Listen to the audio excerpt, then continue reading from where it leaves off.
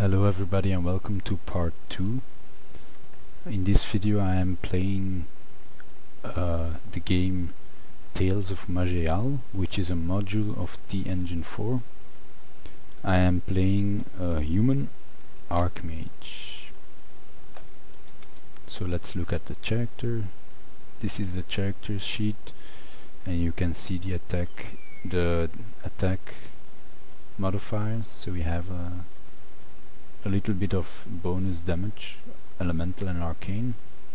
You can see the defense and you can see the different talents that we have.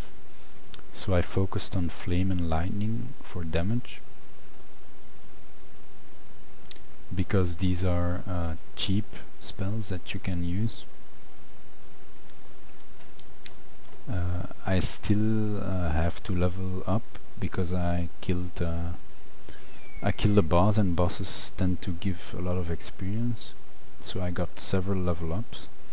I'm gonna put most points into magic because this increases spell power, and spell power is essential for a mage, and I can only increase up until 29.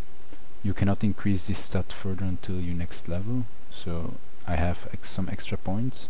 I can put them into willpower for extra mana and into constitution for extra hit points. But I'm gonna put 1 point into strength because I have an item that requires 11 strength.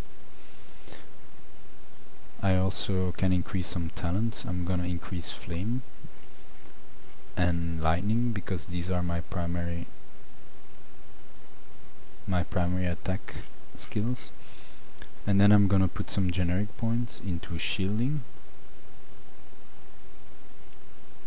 This will increase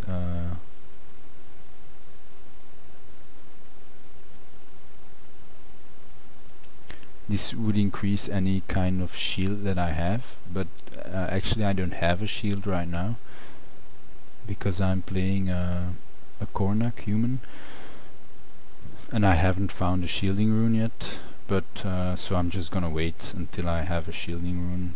Normally I would have a shielding rune and then I would take these skills because they have a very good synergy, but for now it doesn't matter. So I'm just gonna increase my damage skills. And we're going to talk to the shady cornac man. He offers us a quest for the arena, and he wants us to fight some of his other fighters, so let's do that. This is a very good quest, but you have to do it before you reach level 10.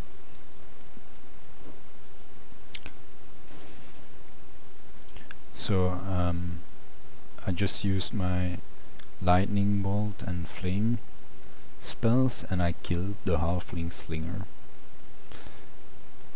One of the great things about this version of the game is that you can inspect creatures. You can also see what talents that they have, their attack and defense, and so on. So this guy has rush. That means that he will probably try to rush me.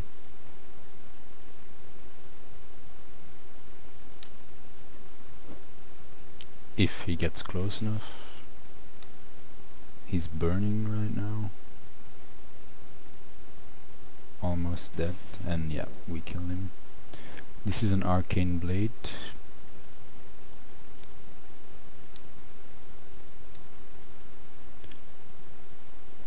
We use the mana surge rune to regain some mana. Well done, human, I knew you had potential. So for a mage this quest is quite easy, and the reward is quite wonderful because we get 2 additional generic talent points. And we have some gold.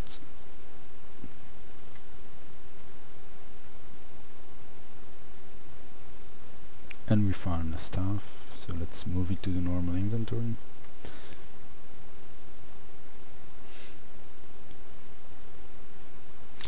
You can press the J key to watch the quests So I did the arena quest and the spellblaze quest. So now we have to go to the Trollmire and to the runes of Corpul. These are the runes, but first we'll do Trollmire. Actually my level is already too high for it, because this is going to be very, very easy. In fact, it's going to be annoyingly easy, so I'm just gonna rush through this.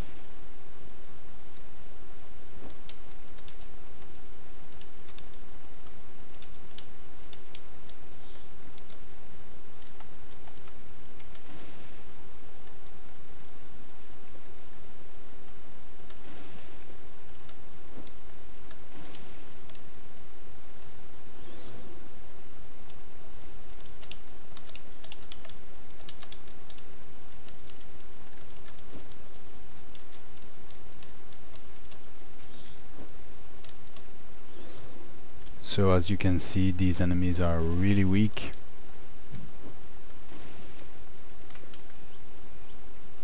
And easy for me to kill.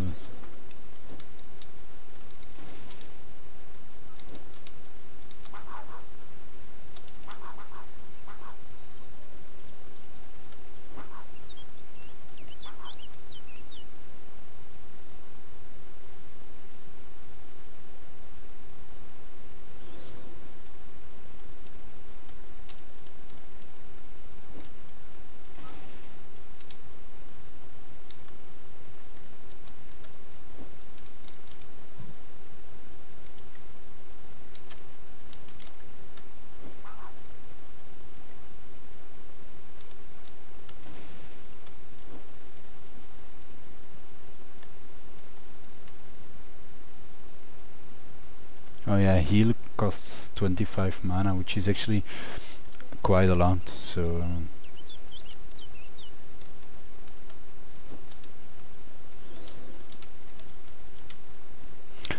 this dungeon also has 3 levels, so this is the 2nd level.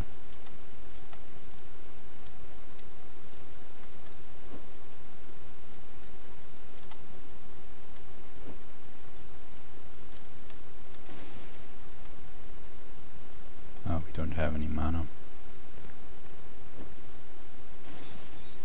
And we got another level up.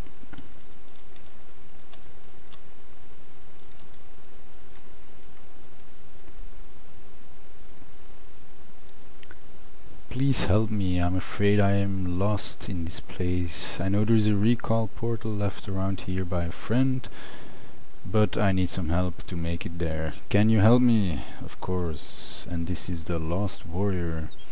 So this is an escort quest, which is actually quite rewarding. You can right click on a friendly NPC and you can give them some orders, and we can order them to wait a few turns or ask them where is the portal. It's still far away to the northeast, so it's gonna be somewhere up there, so that's good.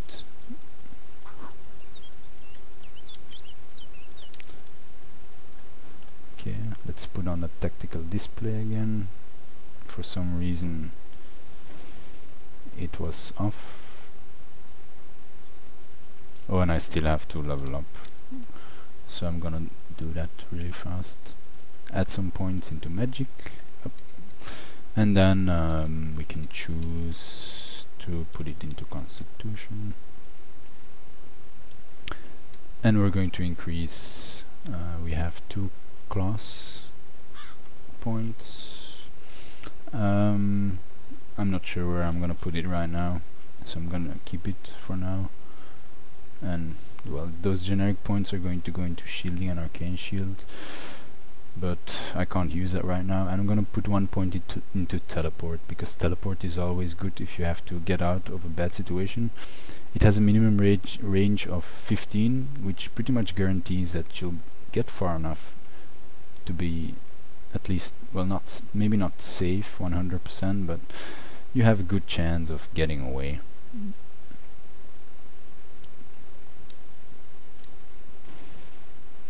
So more monsters are coming from this direction, and you actually have to be careful not to hit the the escort, because they're kind of stupid and they will just charge at an enemy and they will just go stand in the way of your attack spells and so on. So again we're going to ask where is the portal, so I'm gonna right click, give an order. It's close to the northeast, so that's the portal.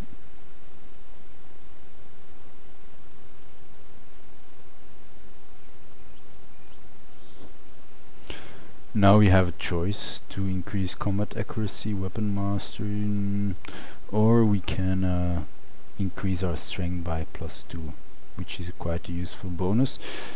Even if I'm a mage, sometimes you still have to equip certain items, and it's kind of useful if you have some strength, so you can equip them. This is also the final level, so somewhere over here there has to be a boss, so I'm gonna auto explore till I find it. I got poisoned.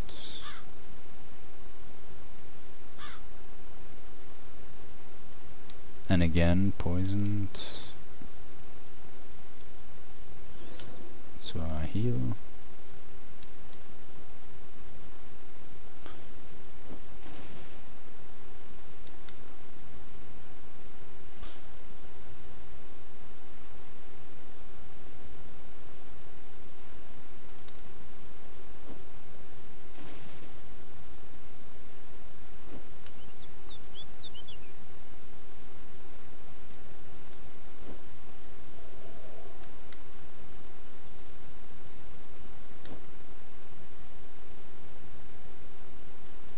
And we just keep searching for the boss, and there he is.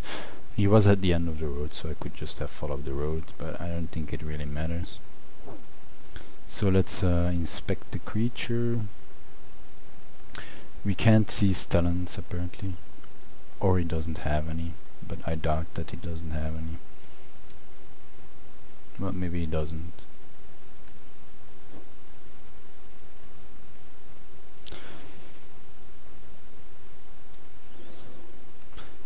I could use my phase door rune, but I don't think it really matters. He's gonna die anyway. 3, 2, 1, and he's dead.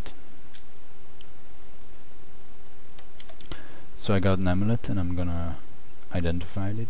It's a light amulet, so I'm gonna use the Orb of Scrying. It's a feather steel amulet. And this element gives -20 fatigue, and fatigue is something that you get from equipment, and it makes you spend more resources. So if something costs 10 mana but you have a high fatigue, it will cost more than 10 mana. So lowering your fatigue is actually quite good for a mage, because it makes your skills less expensive if you have a lot of heavy equipment.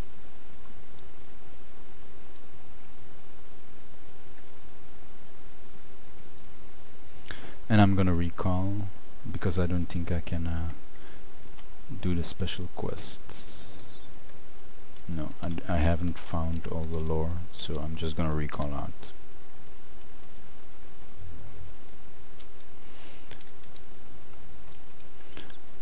And in the next part I'll be doing the next dungeon, which is a corporal.